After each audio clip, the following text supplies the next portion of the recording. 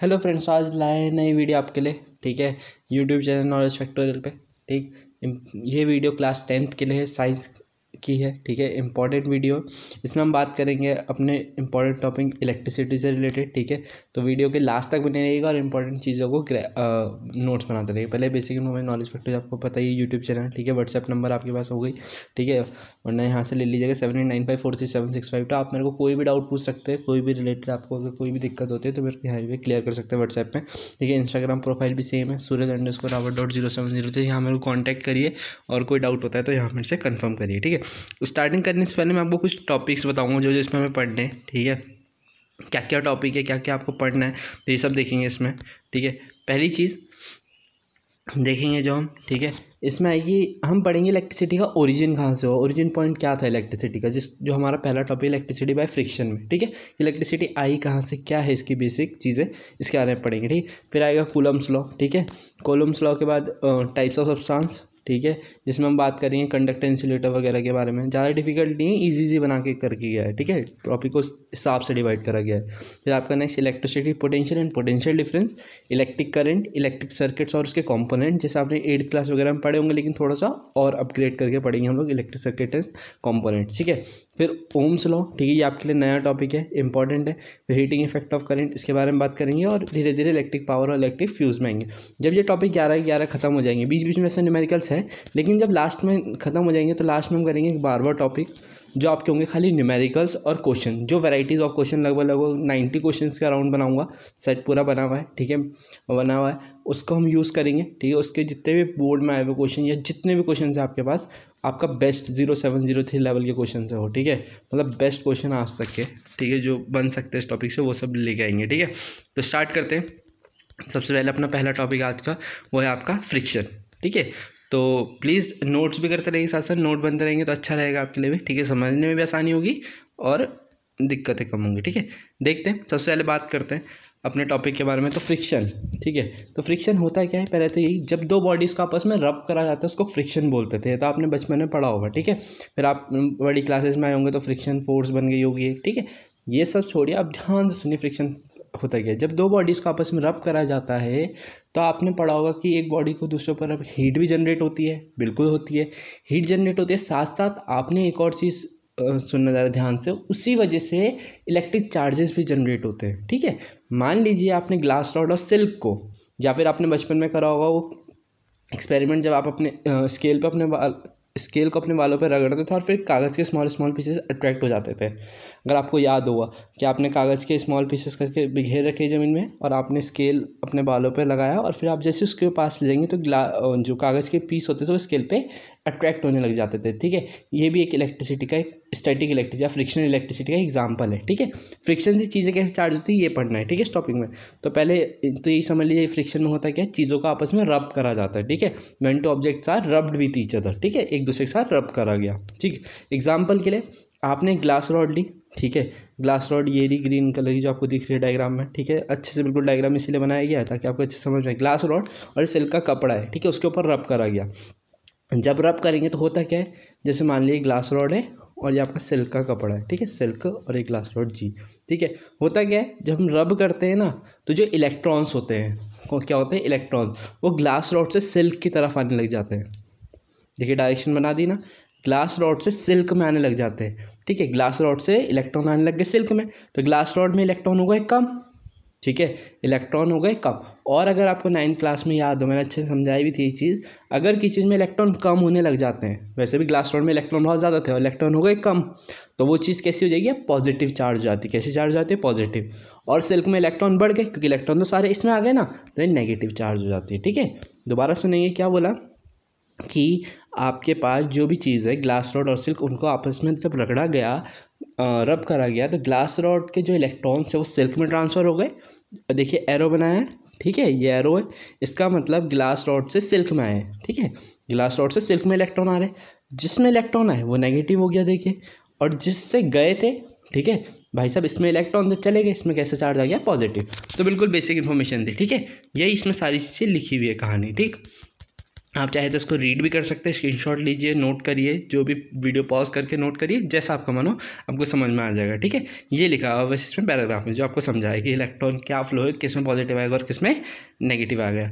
आगे बात करते हैं नेक्स्ट टॉपिक मतलब इसी के आगे हमें इससे ये पता लगा कि इसी के बारे में ना आगे जाके कूलम्स ने भी डिस्कस करा। तो कूलम्स ने क्या डिस्कस करा वो हम कूलम्स लॉ वगैरह में पढ़ेंगे। बस आपको ये समझना है कि यहाँ से कि फ्रिक्शन से भी इलेक्ट्रिसिटी जनरेट करी जा सकती है, ठीक है, बस इतना समझना है यहाँ से। अब बात करते हैं अपनी अगली चीज़ की, इलेक्ट्रिक चार्जेस के बारे में, ठीक है। हम लोग बात कर रहे थे आपका इलेक्ट्रिक चार्जेस से रिलेटेड, ठीक है। इलेक्ट्रिक चार्जेस में अब हम बात करेंगे, ठीक है। तो इलेक्ट्रिक चार्जेस हमारे दो टाइप के होते हैं, एक होता है पॉजिटिव, एक होता है नेगेटिव चार्ज, ठीक है। पॉजिटिव चार्ज और नेगेटिव चार्ज, दो टाइप के इलेक्ट्रिक चार्ज होते हैं, एक होता है पॉजिटिव चार्ज और एक होता है नेगेटिव चार्ज। जो सिंबल होता है चार्ज का वो क्यू होता है। सिंबल मतलब जैसे आप वेलोसिटी को वी से करते हैं, डिस्टेंस को डी से करते हैं, एक्सेलरेशन को ए से डिनोट करते हैं, वैसे आप जो चार्ज है चार्ज को क्यू से डिनोट करते हैं, ठीक है। इलेक्ट्रिक चार्ज का सिंबल होता है क्यू, ठीक है, याद रखिएगा, Q is the symbol of electric charge, ठीक है। कूलम इसकी एसआई यूनिट होती है। इसकी एसआई यूनिट क्या होती है, कोई पूछे चार्ज की एसआई यूनिट क्या है तो आप बोलेंगे कूलम। क्या होती है, coulomb, SI unit of charge, याद रखिएगा कूलम, ठीक है। लिखा भी यहाँ पे कि क्यू इसका सिंबल होता है, ठीक है, सिंबल इसका क्यू होता है और जो इसके एसआई यूनिट है यानी कि यूनिट जो है इसकी वो कूलम है, ठीक है। यूनिट इसकी कूलम है, ठीक है, कूलम, COULOBMB, ठीक है, सी से डिनोट करते हैं कूलम को, ठीक है। ये था, जैसे आपको कोई चार्ज लिखना, मान लीजिए 7 है, 7 कूलम का चार्ज, 7 कूलम 7C लिखेंगे, या फिर 9 कूलम का तो 9C लिखेंगे, ठीक है, इस तरीके से ये था, ठीक है, कहने का मतलब ये है। अब हम बात करते हैं अपना नेक्स्ट टॉपिक, थोड़ा सा और आगे बढ़ते हैं, ठीक है। दो टाइप के चार्ज होते हैं, पॉजिटिव और एक नेगेटिव चार्ज, जैसे हमने बात कर ही चुकी है, ठीक है। इसमें देखेंगे क्या क्या है पॉजिटिव और नेगेटिव चार्ज में आपके लिए, ठीक। तो देखिए ज़रा ध्यान से, ये बोला गया कि दो टाइप के चार्ज जो पॉजिटिव और नेगेटिव चार्ज होते हैं ना, उनके फोर्सेज लगते हैं उनके बीच में। मतलब एक चार्ज दूसरे चार्ज को या तो रिपेल करता है या अट्रैक्ट करता है। क्या क्या करता है, तो रिपेल करता है या अट्रैक्ट करता है। तो हमने ये देखा डायग्राम एक सिंपल सा, ठीक है। लाइक चार्जेस हमेशा रिपेल करते हैं। लाइक मतलब एक पॉजिटिव दूसरा भी पॉजिटिव और दूसरा एक नेगेटिव तो दूसरा भी नेगेटिव, मतलब पॉजिटिव पॉजिटिव या नेगेटिव नेगेटिव आपस में रिपेल करते हैं। रिपेल मतलब एक दूसरे को दूर दूर फेंकते हैं, ठीक है।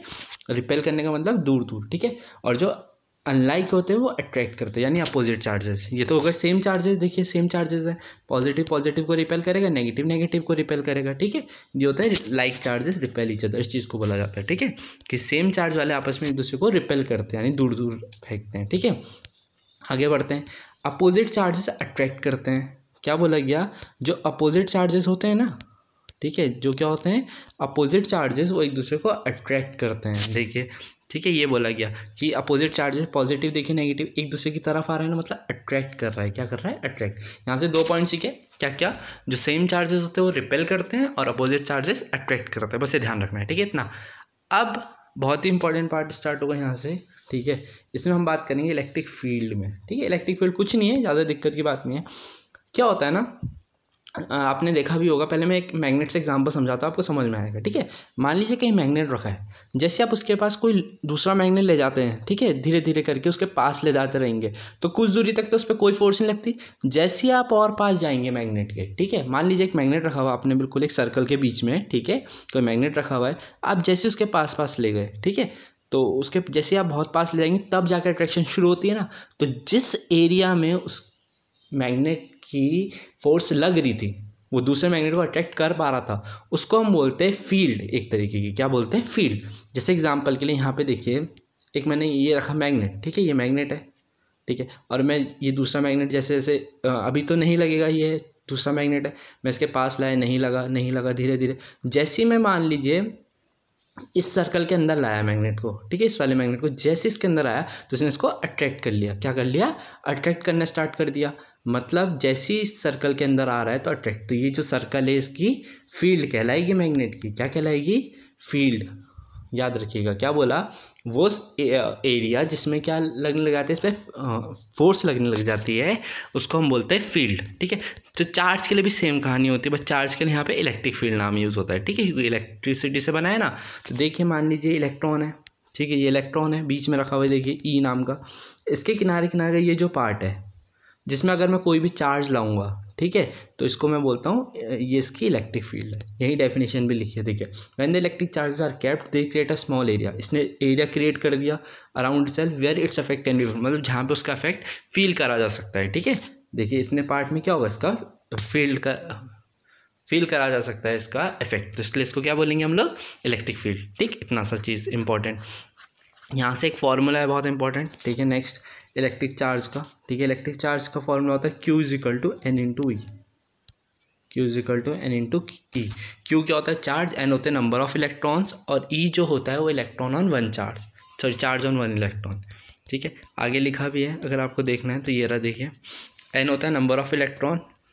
ठीक, एन क्या होता है, N is the number of electron, और ई होता है चार्ज ऑन वन इलेक्ट्रॉन, इसकी वैल्यू फिक्स है। ठीक है, देखिए इलेक्ट्रॉन में कितना चार्ज होता है, तो इतना होता है 1.6 × 10 की पावर -19। हाँ, ये सही कर लीजिए, 1.6 तो है इंटू 10 की पावर -19 है। हाँ, 10 की पावर में -19। ठीक है, ये गलत हो रखा गलती से, इसको सही कर लेना, 10 की पावर -19 कूलम, ये वाला, हाँ सही कर लेना इसको। ये है 1.6 इंटू 10 की पावर -19। ठीक है, थोड़ा प्रिंटिंग वो टाइपिंग मिस्टेक हो रहा है। ठीक है, चेक कर लेना। एन होते हैं नंबर ऑफ इलेक्ट्रॉन्स, और ई की वैल्यू जो है वो है 1.6 × 10 की पावर -19 कूलम, इतना। आगे बढ़ते हैं, एक क्वेश्चन है न्यूमेरिकल छोटा सा। ठीक है, इसमें बोला नंबर ऑफ इलेक्ट्रॉन कैलकुलेट करने हैं 1 कूलम में। ठीक है, 1 कूलम, अभी आपको बताया था कूलम किसकी यूनिट होती है, चार्ज की, तो क्यू की वैल्यू मिल गई मुझे 1 कूलम, पहली चीज़। ठीक है, मुझे क्या निकालना है, नंबर ऑफ इलेक्ट्रॉन, तो एन निकालना है। तो ए की फॉर्मूला भी देखा था, Q is equal to N into, ये फॉर्मूला देखा था आपने, Q is equal to N into ई। ठीक है, Q is equal to N into, ये आपने फॉर्मूला देखा था। अब आपको यहाँ से वैल्यू पता है। ठीक है, फॉर्मूला Q की वैल्यू आपको पता थी 1, देखिए ना, Q की वैल्यू पता थी 1, आपने रख दी इसके नीचे। ठीक है, ये रख दी। एन की जगह नहीं पता था, एन का ऐसे रखा, और ई की वैल्यू ये नहीं, देखिए अभी बताई थी, ई की वैल्यू फिक्स रहती है हमेशा 1.6, एक इलेक्ट्रॉन में चार्ज फिक्स ही रहेगा ना, तो वो 1.6 × 10 की पावर -19 है। ठीक है, ये फिर से पावर में है, इसको सही कर लीजिएगा। ठीक है, ये 1.6 × 10 की पावर -19 होगा। ठीक है, -19 पावर में होगा। ठीक, इसके बाद जब ये करेक्ट हो जाए, इसके बाद ये कहाँ है, देखिए एन निकालना है, तो ये सारी चीज़ें मल्टीप्लाई हो जाके डिवाइड में चल जाएगी, तो 1 के नीचे आ जाएगी। देखिए 1/1, जब आप सॉल्व करेंगे इसको पूरा ढंग से, तो आंसर आएगा 6.25 इंटू 10 की पावर 18 आएगा। ठीक है, इतने इलेक्ट्रॉन, 6.25 इंटू 10 की पावर 18 इलेक्ट्रॉन। तो ये था इस टॉपिक में, हमने इसमें बात क्या क्या करी, तो एक बार समरी देख लेते एक बार जल्दी से। ठीक है, समरी बताता हूँ इस पेज में, ध्यान से देखिएगा समरी में क्या क्या पढ़ा हमने इसमें। तो पहली चीज़ इसमें हमने पढ़ी वो आपका पढ़ा था क्या, फ्रिक्शन, सबसे इंपॉर्टेंट चीज़, फ्रिक्शन से कैसे इलेक्ट्रिसिटी होती है, सारी चीज़ें। फिर हमने चार्ज पढ़ा इसमें। ठीक है, फिर एक फील्ड पढ़ा, इलेक्ट्रिक फील्ड यानी कि फील्ड पढ़ा। ठीक है, फ्रिक्शन, चार्ज, फील्ड, और लास्ट में एक न्यूमेरिकल का एक formula Q is equal to N. 4 topic पढ़े इसमें हमने। ठीक है, ऐसे समरी करके पढ़े तो आपको इजीली समझ में आएगा। पहले आपने फ्रिक्शन पढ़ा, चार्ज पढ़ा। ठीक है, चार्ज में हमने पॉजिटिव नेगेटिव सारी कहानी देखी, सेम चार्ज होता है, कब अट्रैक्ट करता है, कब रिपेल करता है, सारी कहानी। फील्ड पढ़ी कि जो उसके एरिया होता है अराउंड, जहाँ पे अपनी फोर्स को फील कर पाता है, उसको फील्ड बोलते हैं, ये पढ़ा था। Q इज इक्वल टू एक फॉर्मूला पढ़ा, जिसपे बेसिक न्यूमेरिकल भी करा। ठीक है, तो ये था इस वीडियो में। ठीक है, होप यू गाइज एंजॉयड। ठीक है, बाकी ऐसी इसके पार्ट्स आते रहेंगे। ठीक है, चेक करते रहिएगा।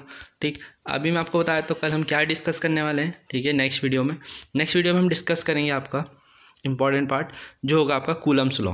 ठीक है, कूलम्स लॉ और टाइप्स ऑफ सब्सटेंसेस डिस्कस करेंगे। ठीक है, तो इसलिए बने रहिए। और ये पहला पार्ट आपका पूरा क्वांटिनाइजेशन ऑफ चार्ज, कुछ नहीं था, क्वांटिनाइजेशन ऑफ चार्ज वही था, Q is equal to N को हम क्वांटिनाइजेशन ऑफ चार्ज बोलते हैं। ठीक है, क्वांटिनाइजेशन ऑफ चार्ज मतलब Q is equal to N, तो यही था और कुछ नहीं है। ठीक है, तो होप यू गाइज एंजॉयड।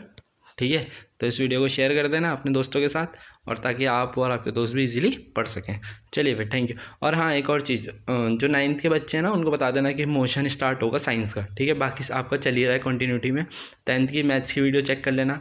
ठीक है, फर्स्ट चैप्टर अभी हमारे 2 एक्सरसाइज हो चुकी हैं। ठीक है, नेक्स्ट बहुत इंपॉर्टेंट है, इसलिए बने रहिए। और हो सके तो जल्दी से इस चैनल को और सब्सक्राइबर्स दे दीजिए, क्योंकि अगर लाइक ज़्यादा होंगे और सब्सक्राइबर ज़्यादा होंगे तो ईजी होगा मेरे लिए लाइव आना, क्योंकि लाइव आऊँगा तो उसमें ज़्यादा अच्छे से समझा पाऊँगा। ठीक है, आपका भी फ़ायदा होगा। ठीक है, तो इसीलिए बोल रहा हूँ। और ये आपका चैनल है, मेरा चैनल नहीं है, ये आपका चैनल है। ठीक है, तो hope you guys enjoyed. Okay, चलिए बाय।